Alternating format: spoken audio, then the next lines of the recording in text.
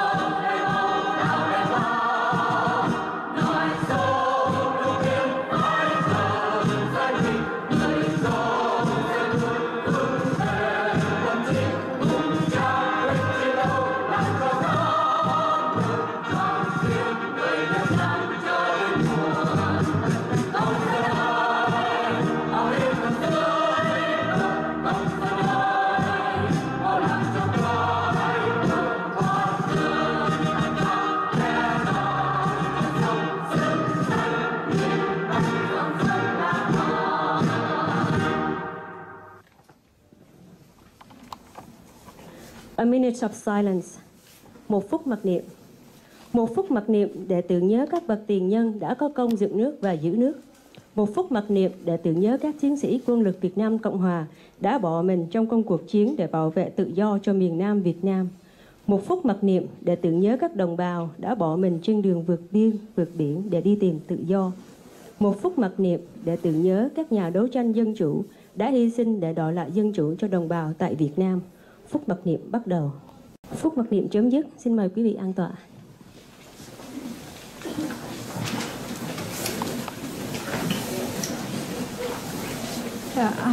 Mai Lan, anh Quỳnh Châu xin kính chào quý vị đã bỏ chút thời gian tham dự buổi nói chuyện của cô khoa học gia Dương Nguyệt Ánh bữa hôm nay. Thì tiện đây chúng tôi cũng thấy có sự hiện diện của anh Nguyễn Văn Bon là chủ tịch cộng đồng người Việt tự do Victoria và một số anh chị em ở trong ban chấp hành cộng đồng người Việt tự do. Xin cảm ơn sự tham dự của quý anh chị.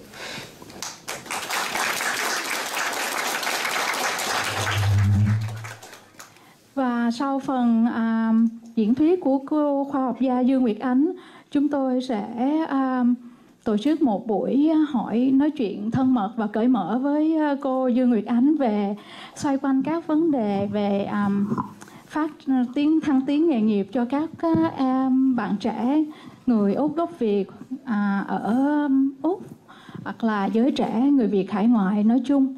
Và chúng tôi sẽ khi quý vị muốn đặt câu hỏi thì xin giơ tay lên, thì sẽ có người mang cái microphone lại để quý vị đặt câu hỏi, hoặc là để tiết kiệm thời gian quý vị có thể viết vào tờ giấy rồi truyền lên cho một trong những bạn trẻ trong ban tổ chức đây. Chúng tôi sẽ xin đọc câu hỏi lên và đặt câu hỏi với cô Dương Nguyệt Ánh. Dạ, thay mặt ban tổ chức thì Mai Lan và Quỳnh Châu cũng xin cảm ơn chị Dương Nguyệt Ánh đã nhận lời tới tham dự buổi diễn thuyết ngày hôm nay. Và đặc biệt là xin cảm ơn anh Đặng Hữu Thọ là phu quân của chị Dương Nguyệt Ánh. Dạ, mời anh đứng lên cho mọi người biết mặt được không ạ? Dạ, cảm ơn anh. Và cũng thay mặt ban tổ chức, Mai Lan xin cảm ơn quý vị đại diện tôn giáo và có hội đoàn và đoàn thể đã có mặt ngày hôm nay. Dạ, cảm ơn quý vị. Dạ, sau đây Châu xin giới thiệu cho chị Phượng Vĩ là đại diện cho ban tổ chức. Dạ. Thank you, Mai Lan and Quỳnh Châu. Ladies and gentlemen, welcome Miss Dương Nguyệt Ánh và chú Đặng Hữu Thọ. Xin chúng ta cho cô Dương Nguyệt Ánh cũng như là chú Đặng Hữu Thọ một tràng vỗ tay thật lớn. Again, could you be please upstanding? Kính thưa quý vị, năm nay là năm cộng đồng chúng ta đánh dấu 40 năm người Việt tị nạn chúng ta định cư tại Úc. Có rất nhiều việc chúng ta cần phải quan tâm tới. Tuy nhiên có một việc Ban chấp hành cộng đồng cũng như là một người diễn giả ngày hôm nay đặc biệt quan tâm tới, đó là tương lai của giới trẻ Việt Nam tại hải ngoại, những sự thăng tiến của họ nơi quê hương thứ hai, cũng như vai trò và trách nhiệm của họ là một người tị nạn ở hải ngoại, cũng như là một người đã được sinh ra và lớn lên ở một đất nước tự do dân chủ, quyền lợi cũng như trách nhiệm của họ đối với quê hương Việt Nam. Đó là đề tài mà cô Dương Nguyệt Ánh sẽ chia sẻ với chúng ta ngày hôm nay. Phương Vĩ nghĩ rằng trong cái công việc đó có thể là một thời gian là 1 năm, đất nước chúng ta có thể thấy được cái sự tự do dân chủ, cũng có thể là 5 năm, cũng có thể là 10 năm, và cũng có thể là giống như là người Do Thái rất là nhiều năm. Đất nước chúng ta mới có thể có được cái sự tự do thanh bình như là chúng ta đã một lần được thử qua. Vì thế cái công việc mà chúng ta cần phải quan tâm tới cho giới trẻ Việt Nam ở hải ngoại là làm sao chúng ta có thể giữ được cái nguồn gốc của mình, hiểu được văn hóa, lịch sử, cũng như là tại sao chúng ta phải bỏ nước ra đi. Đó là một công việc Phương Vĩ nghĩ rất là quan trọng, và rất cảm ơn cô Dương Nguyệt Ánh đã đặc biệt quan tâm tới vấn đề đó cho giới trẻ Việt Nam tại hải ngoại và ngày hôm nay ở Melbourne. Xin được cảm ơn cô rất nhiều. You know that this is the year we mark 40-year settlement in Australia and across the world for the Vietnamese refugees. There are many, many issues that are of concern for us. But one particular issue that I believe, and obviously Ms. Dương Nguyệt Ánh, who is an incredibly talented and insightful person, also pays particular attention to, is the focus of young Australians of Vietnamese background. People that are either born here, we have had the privilege of being born and raised in countries that have democracy, or people who were fortunate enough to have survived the flight to freedom. What is our responsibility and what is our privilege as one of those survivors, or as one of those people who were fortunate to be born in a democratic country for Vietnam? We could do that in a year where we could see Vietnam becoming a democratic country. It could be 10 years, or it could be years like the Israeli people. We don't know, and we need to be prepared. And I do thank you, Ms. Dương Nguyệt Ánh, for your preparation and for preparing us for today and into the future. Thank you very much.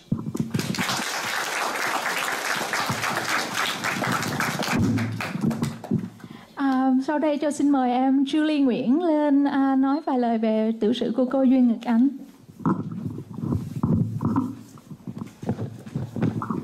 Hi everyone, I am Julie Linh Nguyen and I'm a representative from the Vietnamese Catholic Youth Group, Archdiocese of Melbourne. Kính thưa quý vị, tôi tên là Julie Thùy Linh và tôi là một người trong nhóm thanh niên Công giáo Tổng giáo phận của Melbourne. Sư Dương Nguyệt Ánh rời Việt Nam năm 1975 cùng với gia đình bằng trực thăng trong làn sóng người Việt tị nạn Cộng sản vào cuối tháng 4 và đến được Philippines. Sau một thời gian ở trại tạm cư ở Pennsylvania, Hoa Kỳ, gia đình được định cử ở vùng Washington, D.C. Dương Nguyệt Ánh tốt nghiệp Đại học Maryland ngành kỹ sư hóa học, khoa học điện toán và quốc gia hành chính, rồi được tuyển vào làm việc tại Trung tâm Nghiên cứu của Hải quan Maryland. Trong Bộ Hải quan Hoa Kỳ, Dương Nguyệt Ánh nhập chức Giám đốc khoa học và kỹ thuật của chi nhánh Indian Head Division thuộc Trung tâm Vũ khí Hải quan Hoa Kỳ tại Maryland. Dương Nguyệt Ánh từng là người đại diện cho Hoa Kỳ trong lĩnh vực chất nổ tại. Dương Nguyệt Ánh cũng là tác giả của bom áp nhiệt.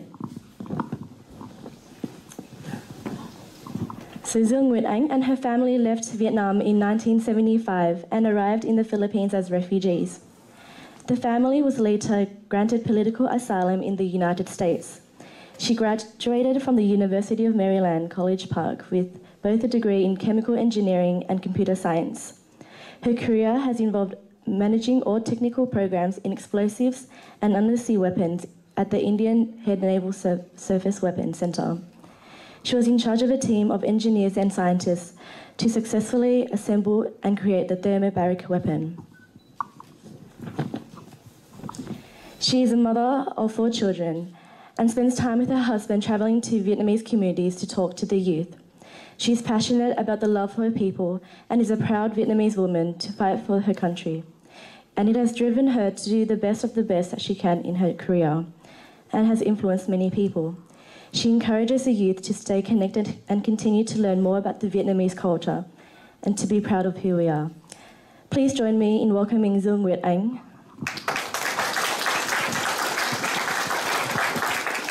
Thank you. Anh xin kính chào tất cả quý vị phụ huynh và xin thân mến chào tất cả các anh chị em trẻ. Đây là lần thứ nhì mà anh đến với cộng đồng. Năm ngoái cũng nhờ ban chấp hành của cộng đồng Việt ở Victoria mà anh có cơ hội được tiếp xúc với lại cộng đồng ở đây. Và như quý vị nhớ, năm ngoái là một cái buổi nói chuyện rất là đông người tham dự. Và vì vậy cho nên cái số thời gian nó quá hạn hẹp. Sau khi mà anh có một cái bài nói chuyện cả về tiếng Anh lẫn tiếng Việt, thì đến phần hỏi đáp, nhưng mà vì thời gian rất là có hạn và quá đông người tham dự, cho nên chỉ có hỏi và đáp chứ không có thảo luận. Và vì vậy anh cảm thấy là anh đã không có được cái cơ hội để mà thảo luận và tìm hiểu những cái trăn trở, những cái suy nghĩ của những người trẻ trong cộng đồng. Cho nên lần này trở lại Melbourne thì anh đề nghị với lại các anh chị trong ban chấp hành của cộng đồng Việt ở đây là chúng ta đổi cái hình thức một chút. Hôm nay anh sẽ không có một cái bài nói chuyện dài như lần trước, mà anh chỉ xin nói thật ngắn, giống như là người Mỹ họ gọi là opening remarks, tức là chỉ có một vài phút mở đầu để gợi ý thôi. Rồi sau đó xin mở rộng cái buổi nói chuyện hôm nay thành ra một buổi thảo luận, và xin mời sự tham gia của tất cả các anh chị em trẻ. Các anh chị có thể hỏi về bất cứ đề tài nào, và không chỉ có hỏi không mà các anh chị có thể trả lời nữa. Một người hỏi, người khác có thể trả lời, và chúng ta cùng đóng góp những cái suy nghĩ của mình cũng như là những cái đề nghị hay là ý tưởng của mình. Thành ra hôm nay sẽ không phải là một buổi diễn thuyết của Dương Nguyệt Ánh với quý vị và các anh chị em trẻ, mà chúng ta sẽ thảo luận về bất cứ đề tài nào mà các anh chị em muốn nói. Dear friends, it is my great pleasure to be here today. I would like to thank the Vic, the Vietnamese community in Australia, the Victoria chapter, for organizing this event and giving me this opportunity to meet and chat with all of you. As you recall, this is my second time engaging with the Vietnamese community here. Last year, when I came here, we had a large public event involving a large audience in which I gave a formal speech in Vietnamese and then in English, to be followed by a very structured question and answer session because of the large number of people involved, hence the time constraint. So we couldn't accommodate comments or statements, we could only accommodate questions. As such, I felt that I had little opportunity to engage in a dialogue with the younger members of the community, hence the most important members of the community, because the youth are always the future of a people, of a nation. You are not only the hope, the future for your family, but you're also the hope for the Vietnamese community abroad, and combined with the youth living inside of Vietnam today, you are the hope and the future for Vietnam itself. So coming back to Melbourne this time, I thought I would try a different format. Rather than me doing most of the talking, I would like for us to have a discussion, a dialogue. I invite you to ask, to comment, to state your concerns, what are the issues, what are the barriers that keeping you from maybe succeed even more, or what are the barriers that keep you from coming, engaging with the community, the Vietnamese community here. What are your issues?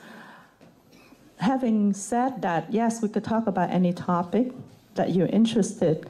Let me be clear why I'm here.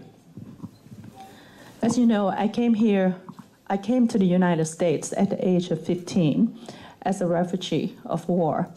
As such, I belong to what we call the Generation 1.5, meaning I was young enough to easily assimilate and start afresh as an American.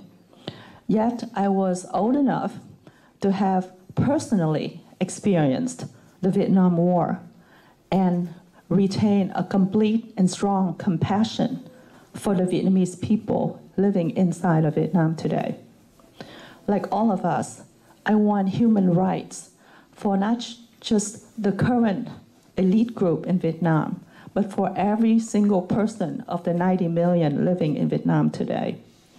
Like all of us, I want independence for Vietnam against Chinese domination, not sustaining power for the current ruling power at the price of Chinese domination. Coming here, I would like, and every time I go anywhere in the world, when I have an opportunity, I always would like to present and bring an idea for your consideration for the Vietnamese community and especially the Viet youth consideration. That is the idea of adopting the model of the Jews. As we all know, the Jews have spread all over the world as a people. Not only that they able to retain the essence of being Jews, but they have been able to accomplish the most impossible task, which was to garner international support to help them reestablish, to create a nation called Israel. And today, generation after generation of Jews are being born outside of Israel, yet they never lose the essence of being Jews. A lot of them don't even speak Hebrew, but they are leveraging their current position, their influence in the various world superpowers like the US, Germany, France, etc., to advocate for the people living inside of Israel, for the welfare of the Israelis. We could do the same.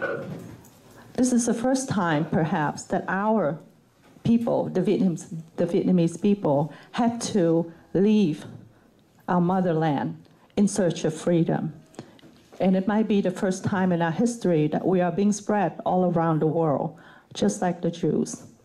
We need to adopt that model. We need to take a look at the Jews' model and adopt it for our use. We need to rekindle and keep the fire going. We need to instill the pride of being Vietnamese in the Viet youth living abroad, so that you would lend a hand to the Viet youth living inside of Vietnam to fight for human rights and to fight for Vietnam's independence against Chinese domination. Another point is, if we just reflect on our own history, Vietnam indeed was invaded repeatedly by Chinese. Over our 4,000 years of history, we were repeatedly dominated by China. But in the end, somehow, we always managed to kick them out and regain our independence. As you recall, the longest period was 1,000 years. Think about it, 1,000 years. How long was that? And our ancestors were able to teach the younger generations the Vietnamese pride. What does it mean to be Vietnamese? Was able to teach the long, proud history, the culture, the ancient civilization that we had, to instill that pride in younger generations so that they're still always aware of who they are, aware that they're living in their own homeland being dominated by foreigners. And in the end, when the right opportunity came, they turn around and kick the Chinese out, regain our independence. So looking at our own history, we could tell ourselves that we could do it again. God forbid if Vietnam falls into the hand of Chinese domination again, next year, next month, or 5 years from now, or whatever, we could do it again. We can, and we will regain our independence on one condition. We have to keep that fire going inside of us. We have to be able to defend the Vietnam inside of each of us before we could hope to defend the Vietnam outside of us. So that's why I'm here. Every journey starts with self-reflection, start with personal success. You have to be successful as a citizen of Australia in order to embed yourselves in this very powerful democracy, first of all, for your personal and for your family's success, but then beyond that, you have to be successful in order to be in a good position to help the Vietnamese inside of Vietnam today. They always say that we are happiest not after we have reached a destination, but we're happiest when we're still on the way, anticipating, dreaming, hoping.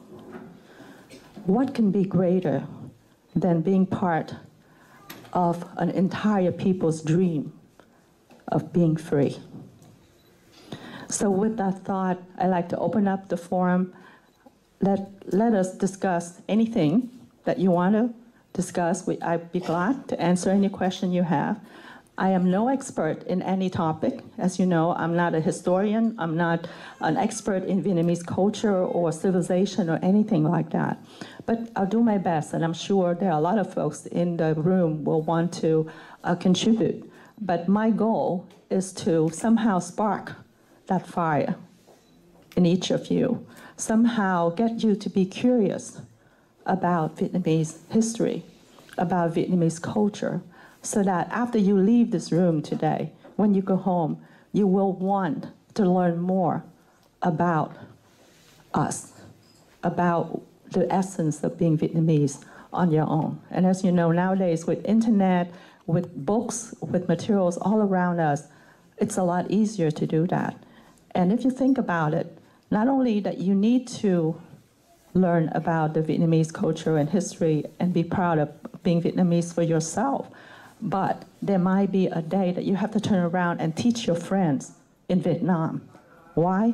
Because the Vietnamese government is doing its best to erase our proud history against China, since they want to advocate for Vietnam being a province of China. So they're not going to teach the youth in Vietnam about our proud history. So the Vietnamese youth living abroad might have to turn around and teach your friends in Vietnam about the essence of being Vietnamese.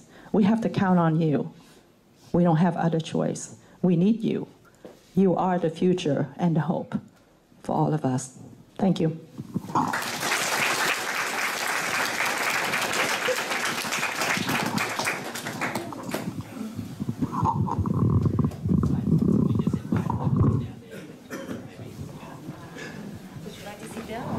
That's okay, I could stand. And again, I want everyone to contribute to the discussion. So